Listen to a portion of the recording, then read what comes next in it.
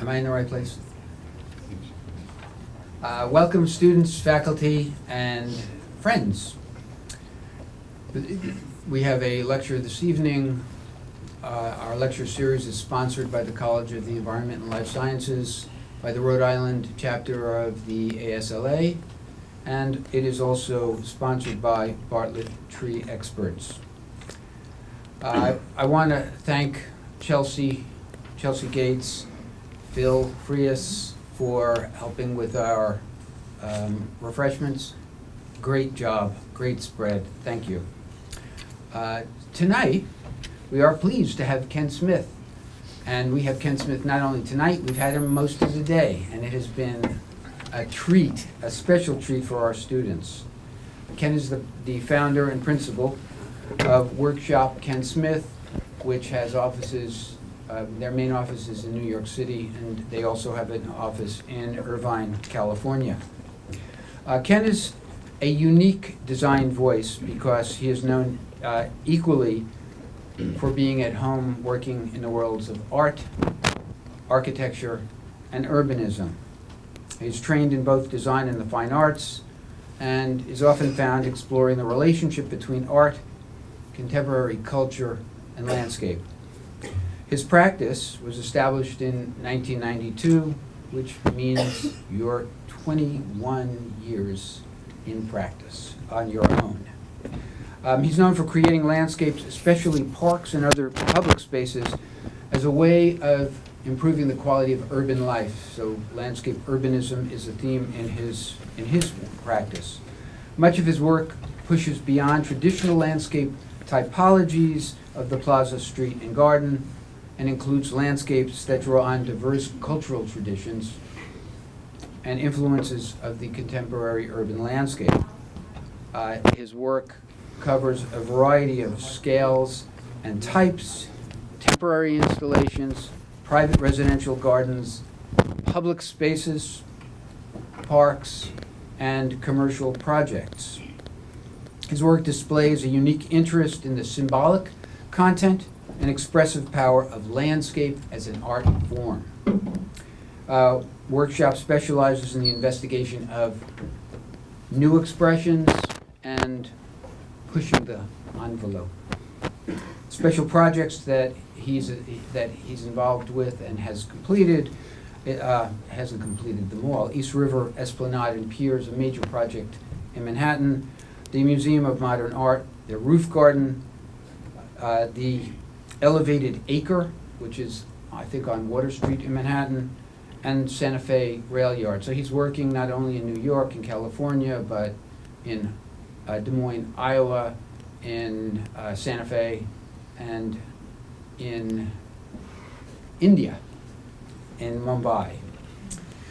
Ken Smith is graduate of Iowa State University for our students and the Harvard Graduate School of Design.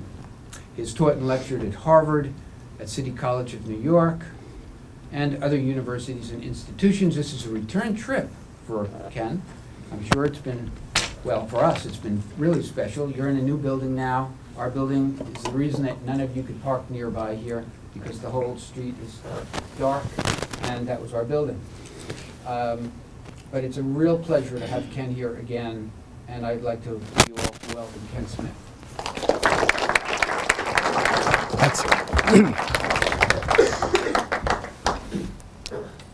Thank you for inviting me. I think tonight I'm going to really focus on two larger projects that we've been working on, the East River Waterfront and the Croton Reservoir Water Treatment Plant. And they're projects that I've been working on for about the last 8 years, both of them. So one of the things about public projects is that they take a great deal of time. They're very complicated, and so it takes a certain degree of patience and persistence to take on those kinds of projects. Most of the work we do is urban landscape. We really focus on issues of urban space and the conditions of urban places. That's where the office is. We're overlooking the High Line. That's our smokestack right there, which is not used any longer. And we've been in this location for about 3 years. We're roughly 12 people, landscape architects, and we have a big space, an entire floor, and it's kind of a messy place. It's really set up as a workshop where we can have messes, we can build mock-ups and models and have a kind of hand-on approach. And I would say that the key thing about the office is that we really approach landscape from a conceptual basis. We really think about landscape as a practice of ideas about urbanism and about contemporary life and about landscape in the cities. But I think the other aspect of that is that we also think and really focus on issues of craft, the making of landscape, the building of it, how it's put together, and we're always looking for that connection between the ideas and the craft. And for me, when the craft is a kind of expression of the conceptual ideas, that's a very good thing. So I think we'll start tonight's presentation by talking about craft.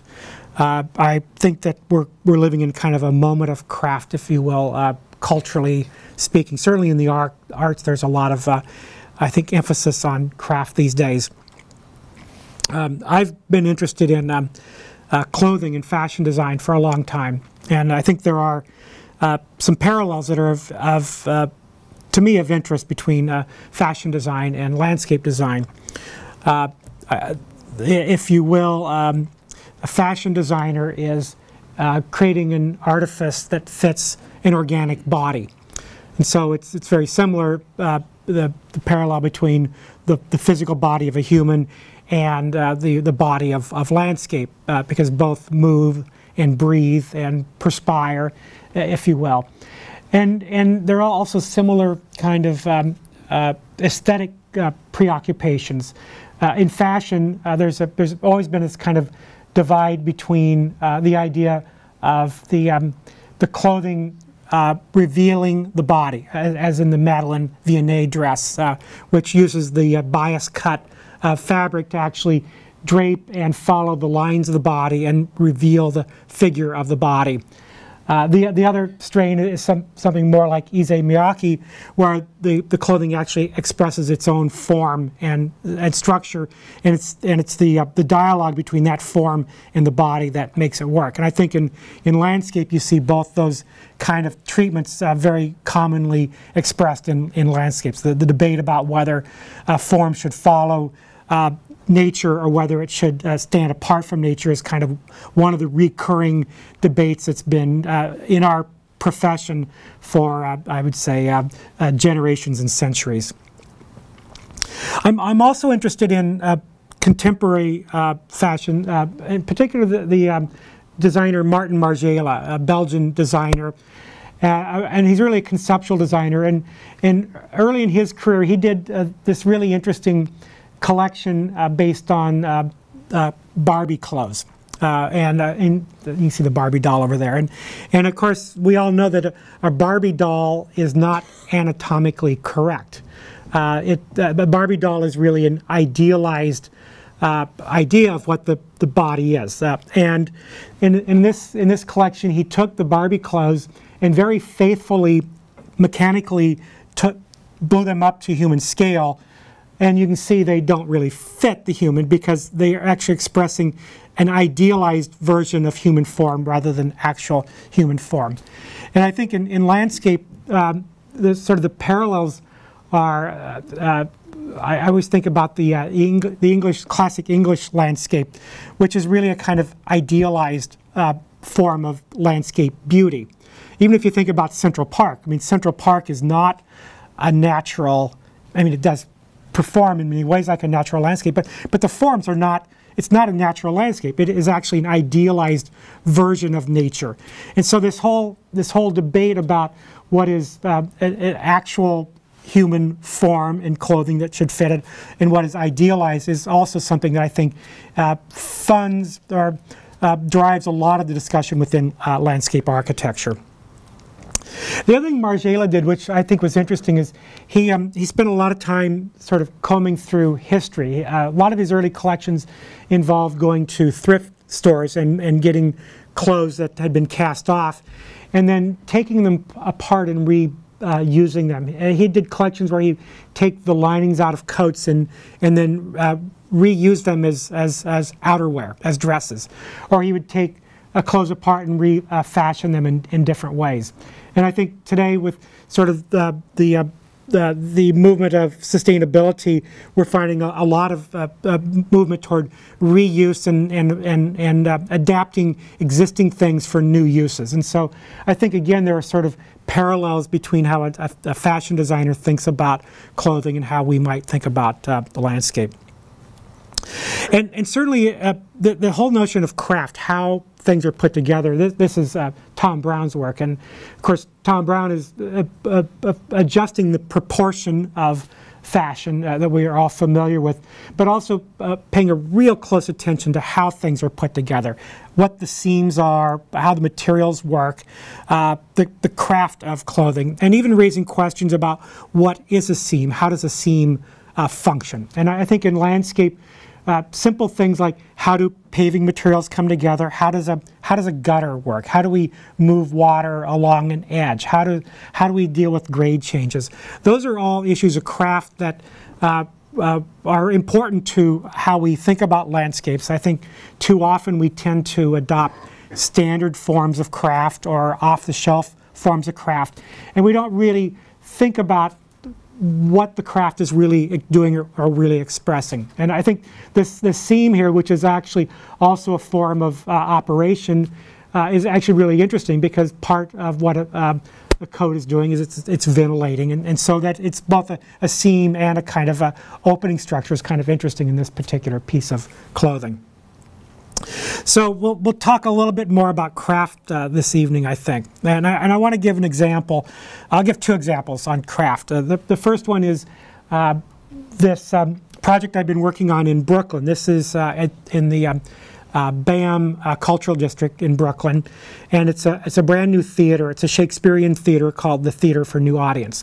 And so this project is one of Mayor Bloomberg's legacy projects. It opened a few weeks ago. The mayor had a big ribbon cutting there. And I'm not going to show the whole project, but I'm going to show a couple pieces of it.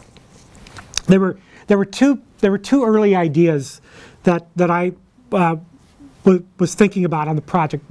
The first was the theater curtain, the idea that the curtain really frames the production of theater. And I thought that the forms of the curtain were interesting as an idea for the project, the kind of sinuous folds. And the other idea was really the social aspect of people coming together for a performance. So of course, this is a nightclub.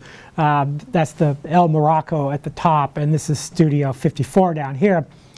But I was interested in this kind of social seating and how we might introduce a kind of social seating into the plaza, where people actually hang out before a performance and after a performance. And I was particularly taken by the high-backed banquettes and the kind of convivial space it creates, the kind of social space it creates, where people actually sit close together and have maybe private conversations. So these were some early ideas for the banquette for this plaza, a series of very generous circular seating areas with a very high back. And one of the concerns I had very early on about this top one was with a kind of solid form, which is very beautiful and very nice, because when you're cocooned inside, you really have a space that's yours. But in urban settings, you also need to think about visual connections and personal security, and do you feel safe? And so I was concerned about a solid feature, and so we did very early studies to see, is there a way we could actually open up the structure of the bench so that it was both a cocoon, it kind of enveloped you, made a personal social space, but also had a little bit of transparency to it so you could see through it and you could feel the space around it as well. So these were very early studies. Later on, we moved more toward a series of perforation studies, and ultimately these were the direction that we we moved in. And we developed both a banquette that had a back and one that was backless. Now, at about this point in the project, you know, we're developing something here that's it's a custom piece. It's complicated. It involves three-dimensional curves. We have a feature that's bending in multiple directions at the same time. So it's a complicated thing to fabricate. So we, during design development, we started talking to a fabrication company. We started talking to Landscape Forms in Kalamazoo, Michigan, because they have a customizing division. And so all through design development, we were working with them to understand how this could be fabricated, what kind of curves we could do, what the proportions should be so that it's comfortable. This was the sort of the final version of that. And you can see this is fairly washed out, but here we were starting to look at how it would sit and the proportions of it. My client had other questions. Their questions were more about, will it be comfortable? Is it too big or is it too small? You know, is it the right size? I had an idea where I wanted some of these banquettes to wrap around a tree, and they said, well, will you be able to get in and out of the banquette easily? And so we did a very crude mock-up. We, with the correct diameter of the curve, we brought folding chairs out to Battery Park, and we found an existing tree, and we set them up in the scale of the proposed banquette. And this is the client team, and they all came out and they sat down and had a nice chat, and they said, yeah, this feels pretty good. We like this. I think it's the right size. So that kind of very simple, crude mock-up was an important part of the process of understanding how to make this thing. This was a study of the perforations, and this is an early study. And in this study, you can see everything is very perfectly resolved. And I'll show you in a bit when we had the mock-up. There was something not right about this, and so we actually introduced a little bit of imperfection. We actually took some holes out and we added some holes where they shouldn't be. And in the end, the form that was adjusted with a certain amount of imperfection looked better. I can't explain why that is, but it did look better. So this was after it went out to bid, and at this point we've gone back and forth with shop drawings with Landscape Forms, and so they fabricated the very first segment. This is the prototype piece, the first part of production. And so I went to Kalamazoo, Michigan, and my job was to test it out. And maybe the next one shows the noise. You can see that like this and this one are no longer perfectly symmetrical, that they don't perfectly resolve themselves. And there's some holes that are missing here. That's part of this kind of noise that we introduced, the imperfection into it. This is another view, and you can start to see optically how it starts to create that sense, you know, in the vinyl banquettes, that with the buttons and the pillowing, it optically creates that sense of the traditional banquette. While we were at the shop, there were a couple issues we were resolving. So we had some sketch sessions with the fabricators and resolved some final issues, and then they moved into a full scale production. So this is once they're installed on site. These are the backless benches. I'll talk in a moment about the paving, the stainless steel bands. Another view of the seatless backs, and then this is the one with the back banquette. Now the paving pattern was based on the folds of the curtain, and there are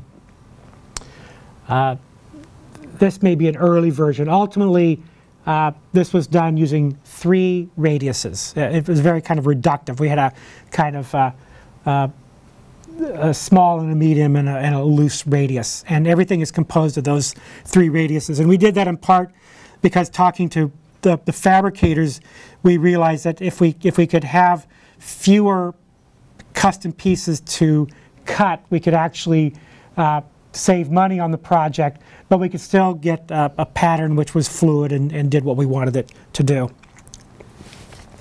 And so this is during the placement of the paving. Most of the bands are white cement concrete, and they're exposed aggregate with Mount Airy white crushed granite from North Carolina. So it's a very light colored pavement, intentionally to reduce the heat island impact and to have a place that doesn't retain a lot of heat and warmth in the summer. But there were several bands like this one which are cast with pervious concrete. And we're working with Jim Urban for the arboriculture on this site. And so on each side of the plaza there's a small grove of trees. And Jim has designed a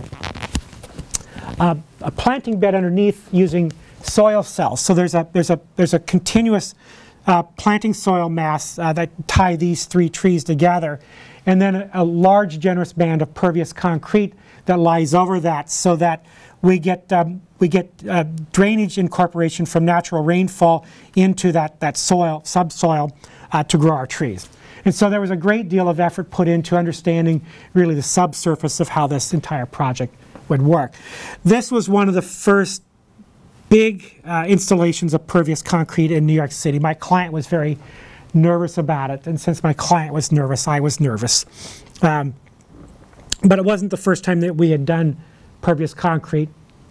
And we worked with a pervious concrete expert from Pennsylvania, and he had developed this roller. This is an aluminum roller, and it spins as you pull it across, and it's spinning in that direction. And what it does is it takes aggregate and it pushes it down into the matrix, because the pervious concrete, if you've used it, doesn't have a lot of slurry. It's very dry, and one of the problems is actually getting it compacted so the pieces really stick together. But you can see we're getting a very uniform surface here, and the adhesion was pretty good on this. So that's what the project looks completed. You can see the curtain folds. You can see the pervious concrete band there and there. You can see the seat rings and the grove of trees. Now the other project I want to look at in terms of craft is a beach residence in Southern California. This is a client who lives on the Pacific Ocean, and they're art collectors. And this is a house that was built in the 70s. These terraces are already there. But my clients are in their early 80s. And so they're starting to have some difficulty getting up and down these stairs every day. And so one of the things they really needed was a good handrail. They also were bored with what they had. These were all panels of turf grass, and they thought it wasn't very interesting. So I've proposed a series of parterre gardens and a sculptural handrail that moves down the site. Here's a view of a new gate and that handrail.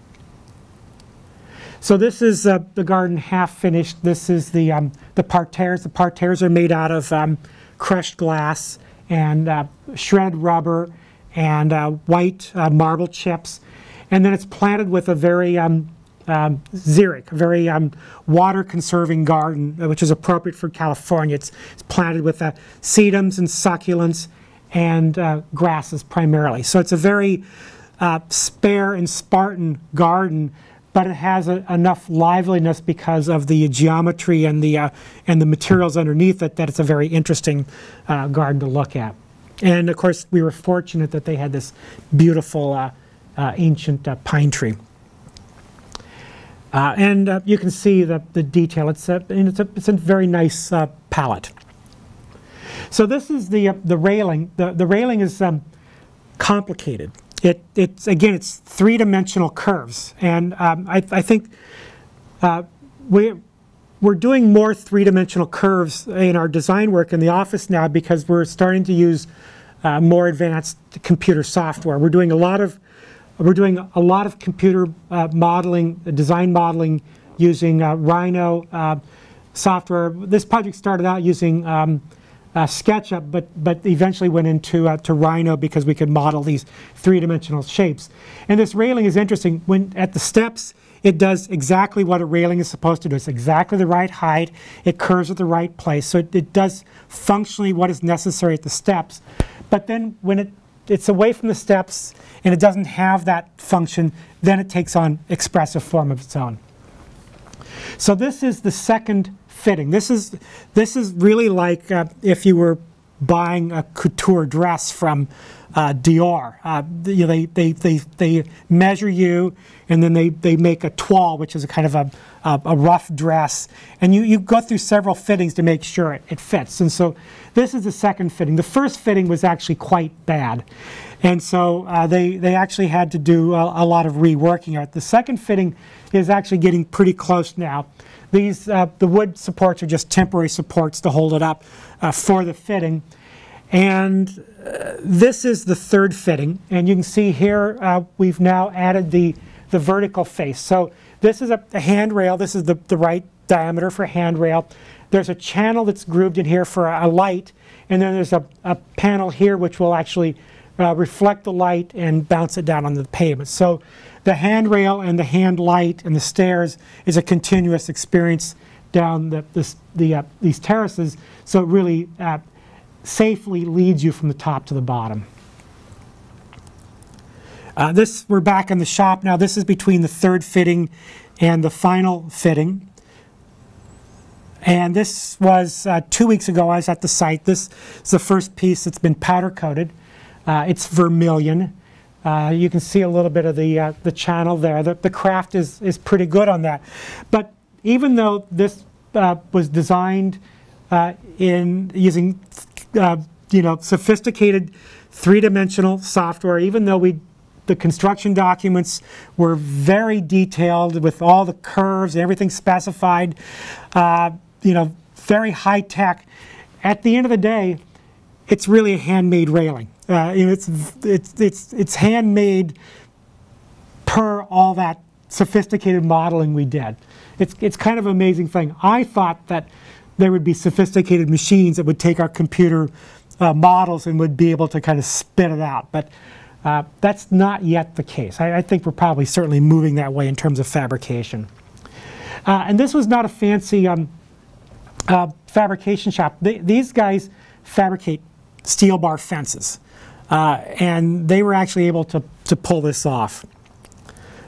Here's the section. You can see where the light channel goes, the LED light, and that, and you can see then the actual supports for it. The railing is being installed this week. When I go back out to California in a couple weeks, I'll see it in its final installation. So now I want to go on and talk about some larger projects, the public works projects in New York City. And I think the issue with the larger projects, because they're very complicated, they involve a lot of public agencies, they go on for a very long period of time, and it's very hard to maintain the ideas of a project over a long period of time because staff change, the client changes, there's different people involved at different points of it. So a project may start out with a very clear set of ideas, and it's difficult to keep those ideas intact through the project. And it's also difficult to keep the detail and the craft intact through the project and keep the craft and the ideas linked together. And so I think that's one of the things I really focus on, is to try to keep the project from going sideways, to keep it moving in the same direction.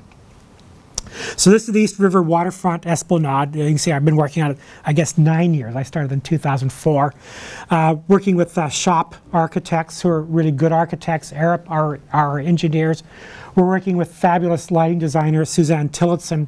And this is for the city of New York. This, again, is part of Bloomberg administration legacy. And it was a pet project of Department of City Planning Commissioner Amanda Burden. The first part of it opened in 2011. Amanda, this project is almost all custom design, and Amanda felt very strongly that it would be a mistake to design the whole thing and execute it all at once. So she determined that we should build a pilot project first. So we built a 3-block stretch of it near the foot of Wall Street so that we could actually test out all of our pieces, to prototype them, and then if there were things that were not quite right, we could make adjustments in the design before we proceeded to build 2 miles of the project, because a 2-mile mistake is a pretty big mistake. And so I think that was actually a very smart thing, and in fact we did make some adjustments. And in fact, I think the other thing it did is I think because we knew we were doing a prototype, it allowed us to actually take some risks, because we knew that if it didn't work, we could correct it. And I think a lot of times if you're approaching say a 2-mile long project, this is a $167 million project, public agencies tend to be fairly conservative about that, and they don't want to take risks. But because we were going to prototype a piece of it first, I think the city had a larger appetite for taking some risk and trying some things that they weren't quite sure about, because we had a testing period, a beta period, if you will. And this is part of the Bloomberg administration's idea. Early in the Bloomberg administration, the deputy mayor, Daniel Doctoroff, he was the deputy mayor of economic development for the city. And he had done studies, and he concluded that New York City needed to add 1 million new residents. We needed to grow the city by 1 million additional people in order to maintain competitiveness as an international city. I'm not sure exactly how they determined that, but that's about a 15% increase in the city population, and that was really done in conjunction with the Department of City Planning. It was really focusing on the derelict waterfront and old industrial parts of the city, and rezoning them for much higher density, reclaiming the waterfront, building new public spaces, and also upgrading the transportation systems to accommodate an additional 1 million people. And so it's part of a larger economic strategy for the city.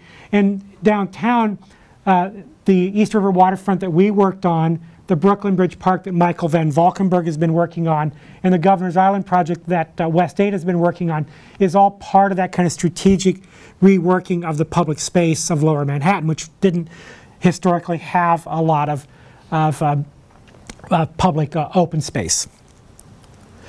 Now, as a design team, we were challenged by a 2-mile project that's not very wide. And it ran through a whole diverse group of neighborhoods. It starts in the financial district, goes to the South Street Seaport, it goes through an area of public housing projects, it goes through Chinatown and the Lower East Side. So we have very different populations, very different communities with different needs. And a key concern was really the cross-grain, how we would get people from those different neighborhoods out to the waterfront, and how we would actually understand what the different neighborhoods needed in terms of open space and recreation. The other idea that we had was that even though it was a linear project, we thought that it shouldn't be a straight line. There's an idea that it would be good to introduce a noodle. It'd be good to kind of slow people down, make people meander. And so in this project, we've actually strategically designed it in a way that it actually forces you to meander through the space. It may make you look up from your iPhone occasionally to see where you're going, and that would be probably good. So this is the site. You can see that part of our site is underneath an elevated highway, and part of our site is on a decking structure, platform structure that cantilevers out over the river. And that posed a real problem. This is the edge of the seawall. So typically where we had sunlight and rain, we had no soil. And then where we had soil, we really didn't have sunlight or rainfall because we were underneath the bridge. And so that's a real kind of landscape conundrum. Also, there were loading conditions we had to deal with. So this was the very, very early study model sketch. And Greg Pasquarelli from Shop and I, we had been looking at historic photos of the waterfront. And in the old archival photographs, when you looked at the waterfront, there were always piles and stacks and lines of stuff. There was always stuff taking off of ships and was sitting there for a while. And there was always these kind of piles and lines of blocky things. And the other thing we noticed in looking at the historic maps is that the New York City waterfront had actually expanded numerous times over time. They were always, you know, building a seawall or an edge and then filling out a little farther, building a new seawall or an edge. And so we had an idea that maybe this idea of these kind of successive layers of seawall or something that seemed like a seawall might be how we could solve the problems. And so these seat walls became the infrastructure for allowing us to create dunes of soil for the plantings. So it's really an idea that it's kind of rooted in a historic idea, but it solves the basic planting tectonic problem we had. And then we used them to be the infrastructure for all of our social engineering of the social seating. So that one simple move solved the planting and social problems together. So this is a close-up of that. You can see that we were actually able to create a fairly verdant landscape, a landscape that's quite varied. And you can see it's not a straight line. You do have to meander through it, but it's a very kind of organic and gentle meander. You can also see the infrastructure, the social seating along the edges of the plantings. But it also creates and frames nice views out to the harbor, the Brooklyn Bridge in Brooklyn. And it's a very comfortable space. People, I think, innately feel comfortable here. There's people here all the time, and it's always full of people enjoying themselves. And one of the things that we did was we built bar stools into the seat railing. The railing is wide enough you can have a tablet or a laptop or a coffee cup. You can actually, I've seen people sit on these stools and put their feet up on the counter. And draw your attention to this periwinkle beam. One of the things that Greg and I were very set on from the beginning is that we didn't want to have any light poles in the project. In most cities, you have standard lights that you have to use. In New York City, they're all stupid. You know, they're like old Cobra heads or dopey historical lights, and we didn't want to have any of that stuff in the park. And so, working with Suzanne, this little strip here is a continuous LED light strip that runs the entire length of the 2-mile project, and that periwinkle beam is really a big light reflector, and so that bridge support becomes our light fixture for the entire project and produces a very kind of soft ambient indirect lighting. And then we also built in lights. This is a lighting cove in our benches, because I think typically in public space there are kind of two kinds of lighting that you want. One is people feel comfortable if there's kind of lighting at the margins. They understand how big the space is around them. You need that kind of general lighting. But they also need something much more local, like the puddle of light that occurs at your feet is very comfortable because it feels bright enough. You kind of understand where you are and you can see things. So this is the mock-up on the bench. This is Amanda Burden, our client. She's very involved in the project, and she's checking it out to make sure that it's comfortable and fits good. And we're concerned about the craft of how it's put together. And in fact, the seating has been quite successful. Chaise lounges, traditional seats, the bar stools. But this social grouping up in the corner we spent a lot of time on. Amanda really wanted to have social situations where people could sit next to each other and chat, and also sit across from each other and chat. And so there was an exquisite amount of work spent on positioning these benches. And the incident condition that one could put their feet up on it is a really quite amazing thing. So it's actually a social circumstance that actually allows a great deal of adaptability and different ways of using it by different people. The paving was based on water. I guess that's kind of obvious for the waterfront. I started with a cribbed image of water from Google Images, and then took it into Photoshop, and we took it to 1 pixel per square inch, and then that pattern became the template for laying out our hex block pavers. And so the project uses a range of 6 standard hex block pavers, but in this pattern. And you can see that it creates again a pattern that is related to the waterfront. It's informal. It helps reinforce that meander. It's not straight, organized geometry. And I convinced the client. I don't know if this is true, but I told the client that these are jumbo hex. They're 16-inch size hex, and I told the client that I thought that by using the jumbo hex we would have fewer units to set. A standard hex block in the city parks department is 8 inches. And so I said, well, it'll be less labor because we're setting fewer pieces. And they bought that. And I didn't check the bids. I don't know if that's actually true, but it made sense to me. And I also said that the pattern is very forgiving. You know, if you come out and you have to dig up a piece of this in the future, you know, to repair something, you know, you can get it back more or less the same, and it's still going to look good. And they bought that also. So that's the view of the lower part. This is a pavilion.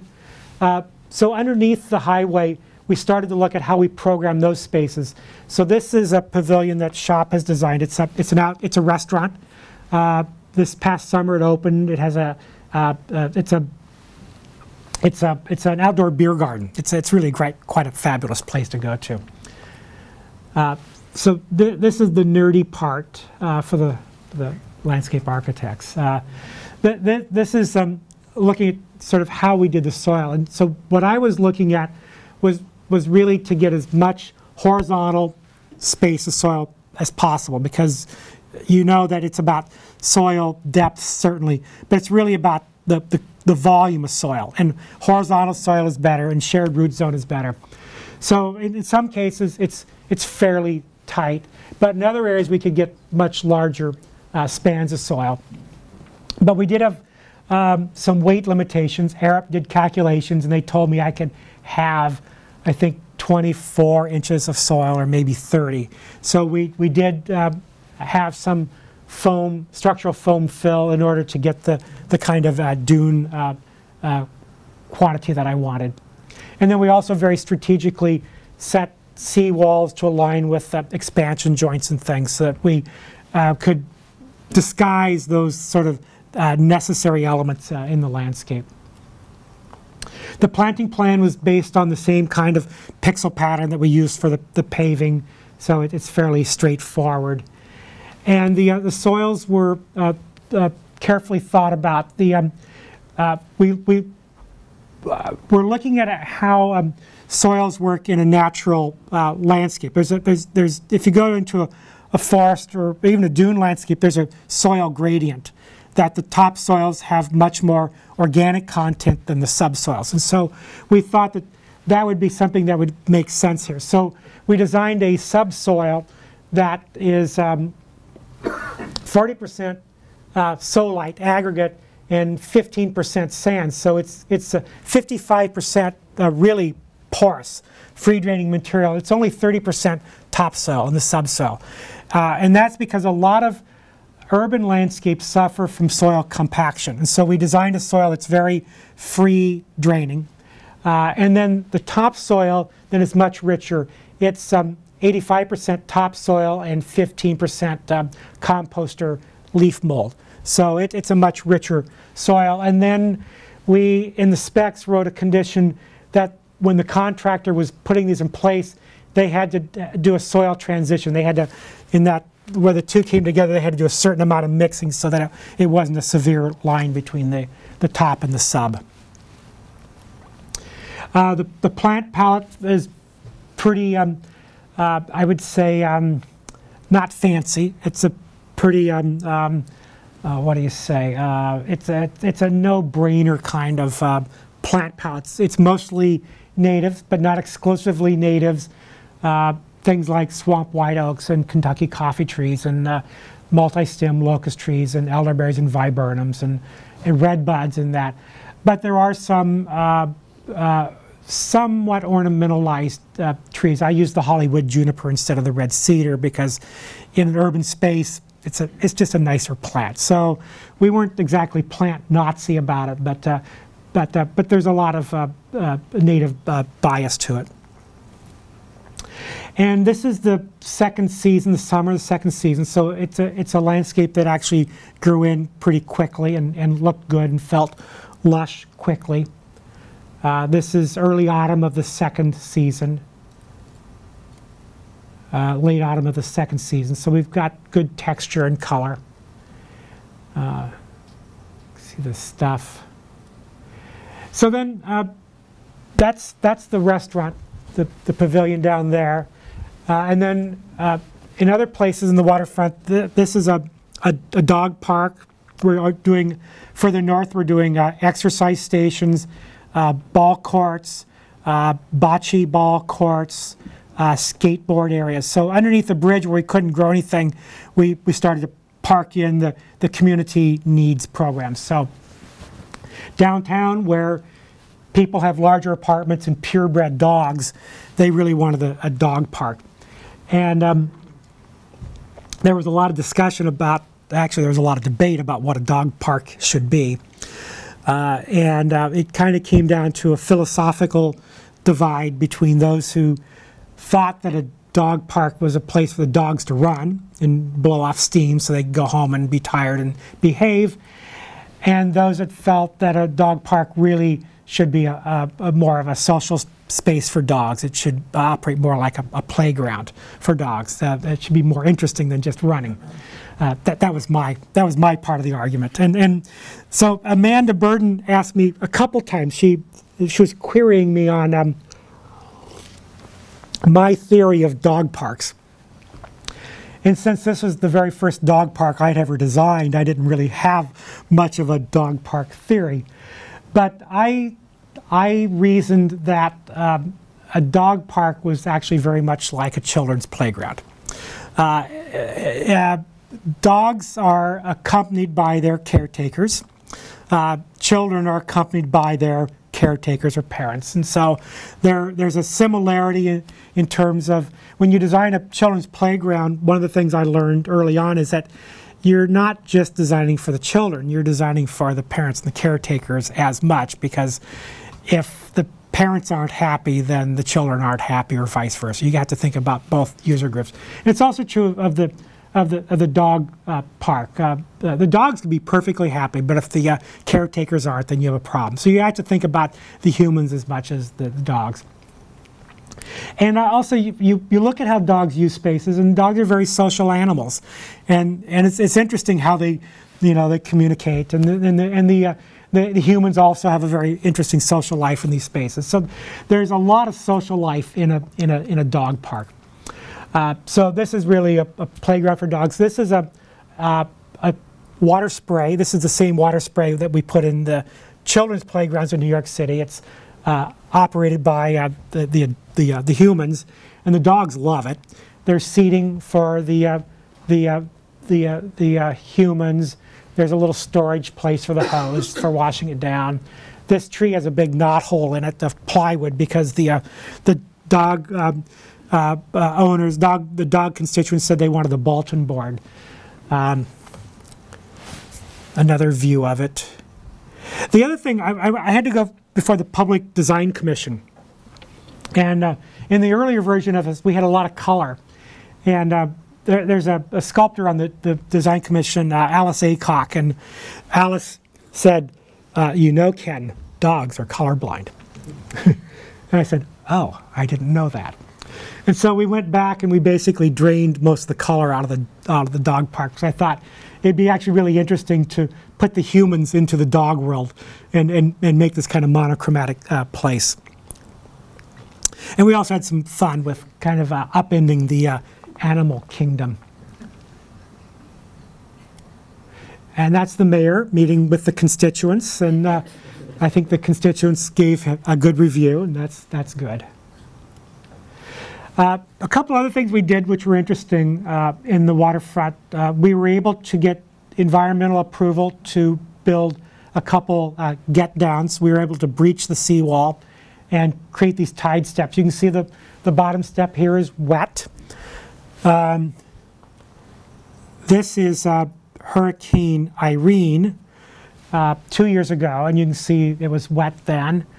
Hurricane Sandy had 5 feet of water on the upper esplanade. So this entire area was underwater, and it survived pretty well. I think that the seat walls sort of broke the action of the waves, and the dunes were a shape that sort of accommodated the water flow. The plant community was salt tolerant enough. We actually had very little plant loss. Our trees came through it fine. The paving came through fine. The biggest problem we had on the waterfront was really with the electrical system. So I think we had driver boxes in places that, in hindsight, we wouldn't put them there again. We would put them in a drier circumstance. But it came through pretty well. The buildings nearby didn't come through so well. There was quite a bit of damage downtown. So the other thing we did, we had 2 piers that we built. This is Pier 15. And Greg Pasquarelli and I argued that we should do a 2-level pier. Greg wanted to do a 2-level pier because he's an architect and he wanted to do a building. I wanted to do a 2-level pier because I thought that an elevated landscape would be great. And we argued that 2 levels would provide more public space. And the city bought that idea. So in the base, this is a museum space, extension of the Seaport Museum. And up front, there's another pavilion here, which is an outdoor bar and restaurant. So this is the pavilion. That's the bar. There's plenty of seating. This is the elevated upper deck. And the upper deck is really quite nice. It really affords a kind of view and perspective of the city that you don't get, most people don't get. And there's a kind of nice interplay between the 2 levels. It's very simple. It's a lawn with seat walls and movable chairs. And the social life is interesting. I like to point out, these 3 guys here, they're all talking to each other, right? And this guy, I must be taking a picture of the bridge. She's on a phone. But, contemporary life is something you need to think about. When I was a student, we all read Holly White's work, The Social Life of Small Urban Spaces, which I think is still very relevant in sort of looking at how people actually used public spaces in the 60s and 70s. But I think it's useful to actually re-look at how people use public space. We've been working on a project in in Brooklyn, in Dumbo. The city is wanting to encourage high-tech industries to move to Dumbo. And so one of the consultants on the project was HRNA, their economic research analysts that really work on public space. And I was sitting in a meeting, and they were coming back with the survey they had done of what people are looking for in office space, especially older neighborhoods. And they said people are looking for flexibility. People don't want office space with fixed walls. They want open plan. They want flexibility. They want to be able to start small, grow their companies. So flexibility was a big issue for the rental space. People wanted space that they liked the old buildings. They liked space that was authentic. They liked the history and the character of the space reading through. People who worked in the spaces wanted places that were dog and bicycle friendly. What were some of the other findings? The findings were really interesting. So I'm sitting in this meeting, I'm listening to this stuff, I'm going, you know, that's exactly the program for public space outdoors. It's the same program. What you're seeing in a lot of new contemporary public space is an emphasis on flexibility, portable tables and chairs, spaces that can be reconfigured and used in different ways at different times of the week, different times of the year, different groups of people. People want spaces that reflect the context and don't erase the history. They want places that you can bicycle to or take your dog to, are kid-friendly. And so I thought that was a really interesting finding. And so I think that as landscape architects, we're maybe not always so well trained in the behavioral sciences, and we don't really think enough about the social space and how people use them. But I think if you want to make urban spaces that really work, you do need to think about contemporary life and how people use contemporary places. The lawn is fabulous. People love this kind of simple use of space. So the other pier we're doing is Pier 35. This one is more landscape oriented, so I have a little stronger hand on this one. It's a series of folded plates that form the horizontal plane. There's a folded vertical screen, and this is a little ecological demonstration area. So that's this is the eco park. It's a mussel habitat that I'll show you. These are these folded plains, these dunes and lawns with scattered trees. At the end, there's a kind of an elevated platform, and the folded vine screen lifts up and forms a kind of a big shade canopy, and from that we're hanging a whole a row of porch swings. Mostly because, in my opinion, there are not enough porch swings in public space. I went to this park in India, in Chandigarh, 15 years ago, that this artist Nek Chand had designed, and he had put swings in the park. And I remember going to this park, and there were all these women in saris and kids, and everybody's swinging. The adults are swinging. It was like a playground, but for adults, and I just thought that was fabulous. And so this is really kind of a front porch for the city, and so people should be able to go out and sit in a porch swing and enjoy the river. That's the view of what we think it will look like. Those are those porch swings. This is the eco-habitat, the vine screen. Another view of that. The vine screen is hiding a sanitation building behind it. It's our plant palette, planting plan for the vine screen and what we think it might look like with the different species competing with each other. And then the eco park is this little area. This part of the pier had collapsed, and so rather than rebuild it, the city's decision was that we should do an ecological demonstration. They got an ecological grant to do that. And the program was to create a habitat for mussels, because the water quality in the river is much better now, and the mussels and the oysters are starting to come back. So this entire landscape functions from low tide to high tide. So twice a day it fills up, and twice a day it empties out. And this was the first study of the rockeries that we would put in for the mussels. And then this is at the precasters shop near Albany, New York. We worked with an ecologist who helped us get the right texture for the mussels and to understand the size of crevices that we needed to create the right kind of habitat. This is also when I started getting very excited because I realized what a big feature this was. One of the things about an infrastructure project is you actually get to do kind of big things. So this is the placement of the rockeries. My staff came up and supervised the placement of every single rock, so we had the right spacing and they looked good.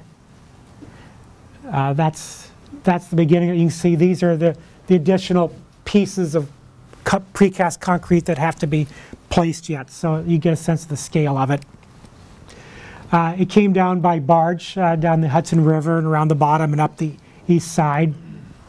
We had the largest crane on the East Coast. This particular block, this is one of the bigger blocks. This is a 58-ton piece of precast concrete.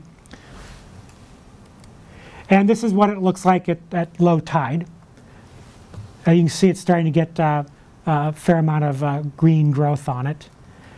This is during tide change. You can actually see the water coming in and going out, which is pretty fabulous. And this is high tide. And then these are the bridge supports. There's a pedestrian footbridge that will go over this so that everyone going to this pier will cross the bridge and look down into the mussel habitat. So the last project I'll show is the Croton Reservoir Water Treatment Plant Golf Driving Range. That's the official title.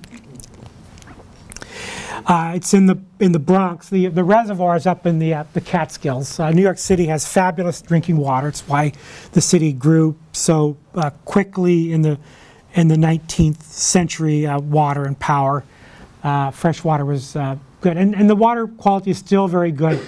But in order to comply with federal Clean Water Drinking Act standards, the city is required to build a water treatment plant. And so the city did a study of different locations to build a treatment plant. And of course, when you do something like that, nobody wants it in their neighborhood. And the city doesn't want to buy new land because that's expensive. So these things tend to end up in a public park. So this is built in Van Cortlandt Park, and it's built on the site of a municipal golf course. And it's being built on top of the former driving range. So the neighbors wanted, they wanted their park back at the end of the day, so the requirement was that we had to return it more or less to original grade, and it had to function as a golf driving range. So that's our site. There's the golf course. You can see it's a pretty big hole in the ground. These are apartment buildings. That's the subway. That's a view. This is a couple years ago. This is before they finished. So this plant is built 90 feet into the ground. They dug out 90 feet of solid bedrock. And then it's a 9-acre building underground. And so we have a 9-acre roof to work with. 9 acres of impervious roof. So that's a lot of stormwater runoff. The site is located adjacent to riparian woodlots, which are ecologically significant, and also some significant tree rows and wet meadows. So we had to be very careful about the ecological resources here. And also, the other thing is that a water treatment plant is really a high security facility. It's the drinking water for the whole city. And even though it's this kind of big rectangular shape, one of the concerns was to not make it too visible, and there were a whole series of security requirements in terms of vehicular and pedestrian interdiction. So the partie was really to superimpose a circular form to really disguise the square box so you really wouldn't know where it is, and then to use a series of walls and moats to create a security barrier around it, and then to use the moats as the storm water system for the entire plant. So we're taking the stormwater runoff from the 9-acre roof. We're capturing it because it's a golf driving range. There's a fair amount of fertilizer that's used on the turf, so there's a fair amount of nitrates in the water.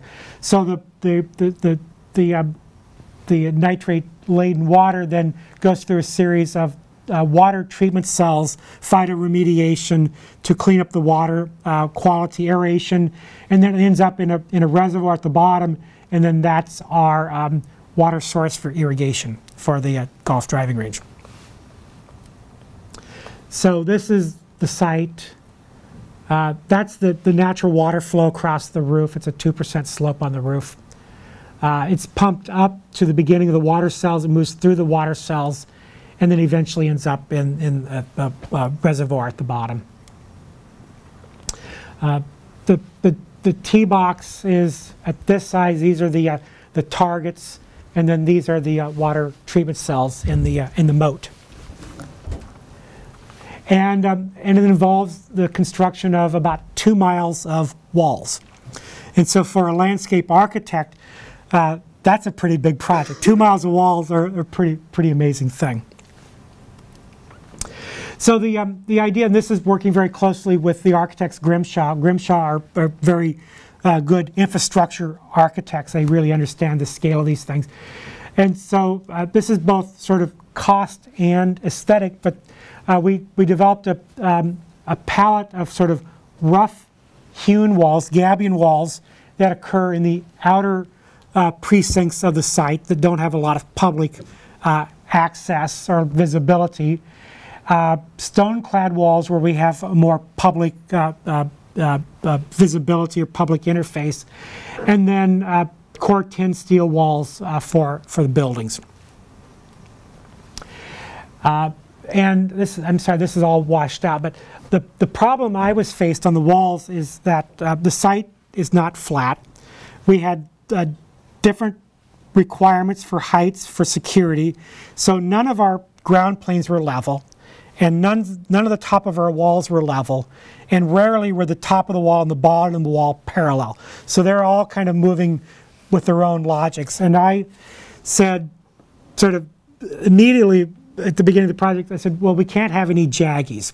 We can't have any steps in the top of the wall. We have to figure out a way to do these walls so that they're all very smooth and continuous moving through the landscape. So we designed the walls from top down, designed all the stone coursing from the top down. And so this is the mock-up, the first mock-up to test that out. And the idea was really, it's like a sedimentary geology that is uplifting and rising out of the ground in a kind of very sinuous way. It's complicated because you of course have to build the wall from the bottom, and so the bottom of the wall has to be set absolutely correctly so that at the end of the day the top is perfect. And you can see this is a stone veneer wall. It's made with alcove bluestone from upstate New York, which is a beautiful bluestone with a lot of this kind of rust color to it. So this is the actual mock-up for approval. So this is the first segment of wall that was built. This is about a year ago now. And so they built this piece, and we came out and there were all sorts of problems. They, you know, there's some things like that weren't right, and they, you know, they just, we basically critiqued the wall and wrote up the field report, and then they corrected that, and we came out again, and there were a couple more things. And so the third time we came out, they basically had gotten the methodology down, and then we approved this section of the wall as the approved mock-up. So all the rest of the stone walls in the site have to meet this quality standard. But you can get a sense of the scale of the wall. These are pretty big walls. This is the end of the wall. The walls are 3 feet thick, not because structurally they needed to be 3 feet thick, but walls this big needed to have a certain amount of girth to them to feel proportionally correct. And you can see the kind of care we're taking on the resolution of the corners and the capstones and things. There's, you know, a great deal of thought and work went into how this wall was put together. The other walls we're doing, about a third of the walls are stone, about 2/3 are gabion, because the gabions are a lot cheaper. And we're using off-the-shelf gabion baskets, industrial gabion baskets. This is the footing for one of the walls, so you can see that the footing is, in this case, it's 12 feet wide. These are 3-foot by 3-foot baskets. So it's a fairly muscular project. It's a fairly big project. You can see how deep they are into the ground at this point. This is the building of the part of the wall that's exposed, and you can see that it has a pretty crisp line to it. It's pretty clean. The stones, the face stones are all hand placed. So even on a project of this scale, using an industrial product, we're actually using a great deal of hand labor and care to make sure that the thing is beautifully resolved. And it produces something very interesting. I mean, the baskets themselves are not perfect. I mean, this is about as perfect as you can get them. But sort of the interplay of the basket and the careful placement of the stone is actually something that is actually quite lovely. And then you get a sense of kind of the scale of the walls. And they too have the kind of sloping tops and bottoms. And this is the point where the gabions and then the stone wall come together. And so when the veneer stone comes, you can see the shelf that's been set in place for the stone to be stacked up. There will be perfect planar connection between the gabions and the stone. The wetland cells 1 through 4 are mostly very shallow cells. They're about dropping out sediments and about plant vegetated swales to actually to consume the nitrogens. Cell 5 and 7 are really about aeration. Cell 6 is about public interpretation and demonstration and public visibility. This shows those upper cells and the shallow emergent and different wet meadow conditions, and then the kind of shallow condition in these small islands that the water moves through in those upper cells. This is cell 5. This is a tighter situation, and these cells have a lot of rockery in the bottom, and this is about aerating the water and sort of increasing the oxygen content. And then at the bottom we have the reservoir, which then is the clean water that we draw upon for irrigation. And so this was an early view of being in the golf driving range, driving across the security moat and the vegetation regime to the golf driving range. This is a study model of the topography. These things are the air intakes and exhausts for the plant, and they stick up in the air about 12 feet. So what we're doing here is creating a very shallow bowl. We're bringing the soil up at the edges to the tops of these so they don't stick out of the ground. You can see the slopes there. So it's a very shallow bowl, which I think perspectively will create a very interesting space. And then we're creating earthworks at each of the targets to make the driving range targets visible for the golfers. That's the plan. This is there must be some golfers here. Yep. Okay. In golf design, I don't play golf, but I've learned a little bit. In golf design, our golf consultant calls this the Christmas tree diagram for golf driving range. So the farthest target is the top of the tree, and then as you move out, they get farther apart, the closer ones. And so that's the diagram for the driving targets. We have several different kinds of turf and different mowing regimes, so there's a little bit of variation out there. So this is the roof, the 9-acre roof. These are those air take plenums. There's other sorts of infrastructure and stuff all over the place. And now I'll just walk you through typical section. That's the plenum. And so the first thing that happens is there's a drainage mat to protect the roof membrane.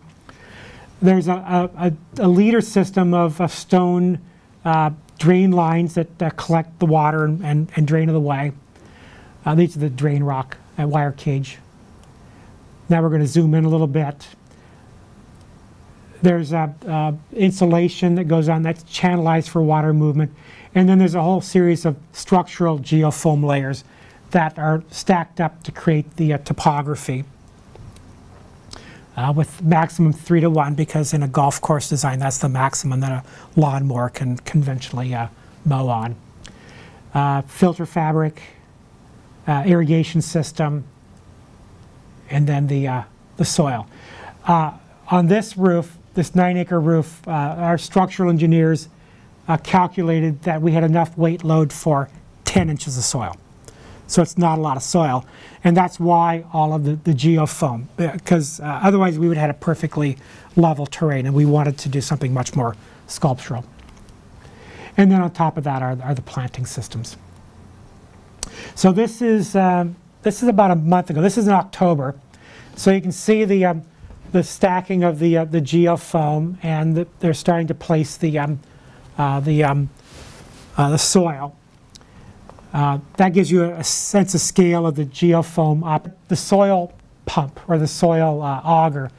And you can't really put a stockpile of soil on the roof because it weighs too much. And you can't really drive out there with dump truck loads of soil because that weighs too much. And so they built a special trackway that spreads the load, and they bring an inloader in with a small dump load, and it dumps into this bin here, and the soil is augered up, and then the workers grab onto this chute, and they actually go back and forth, and they place the soil on the roof. And so they've been doing that for quite some time, but you can see they're starting to get close. This edge here, this is one of those targets for the driving range.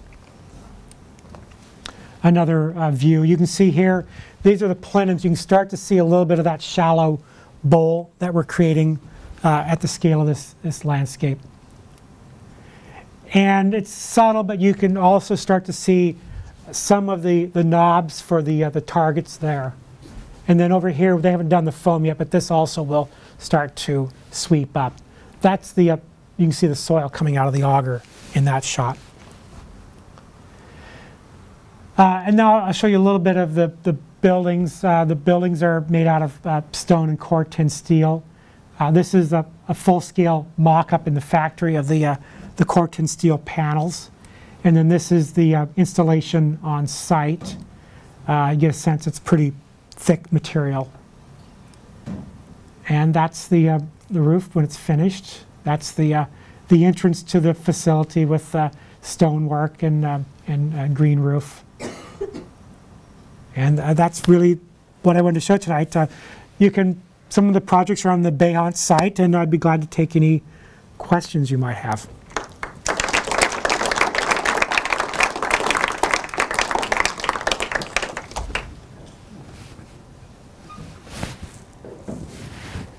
So how long is that last project take? How long did the design phase take, I guess? Well, the design ongoing. We've been, I think it's been about 8 years. I don't remember exactly when we started.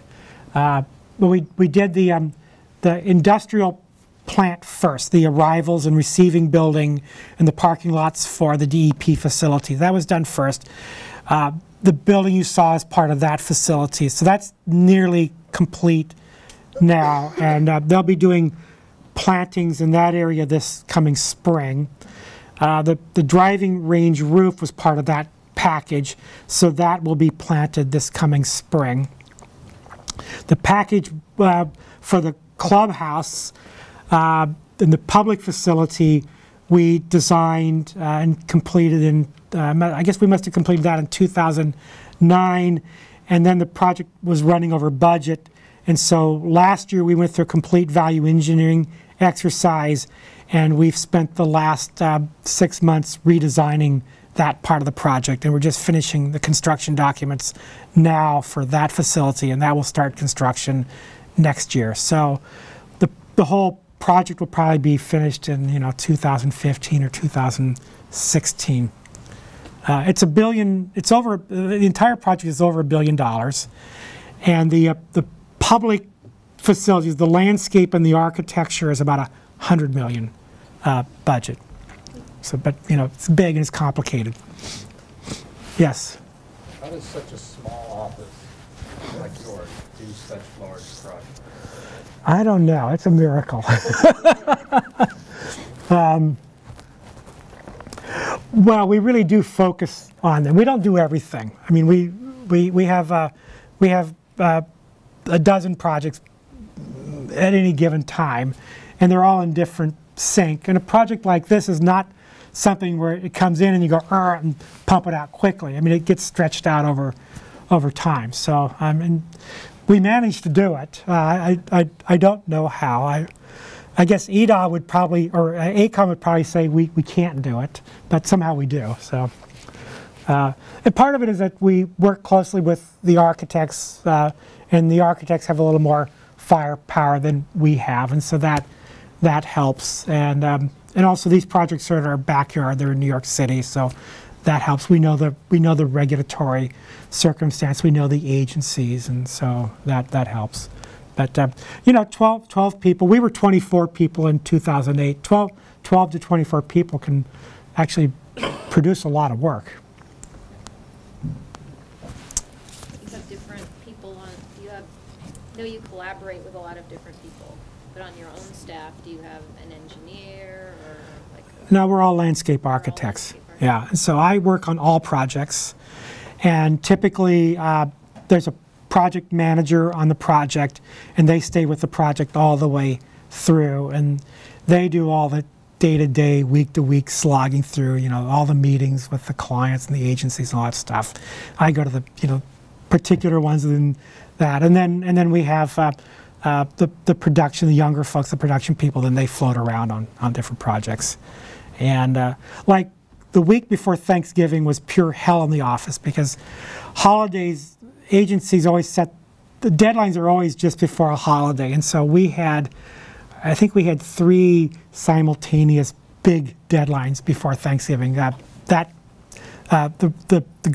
clubhouse construction documents were due. The final construction documents for Des Moines were due, and there was some other thing that was due, and so it was really. That's probably when we could have used 50 people, but.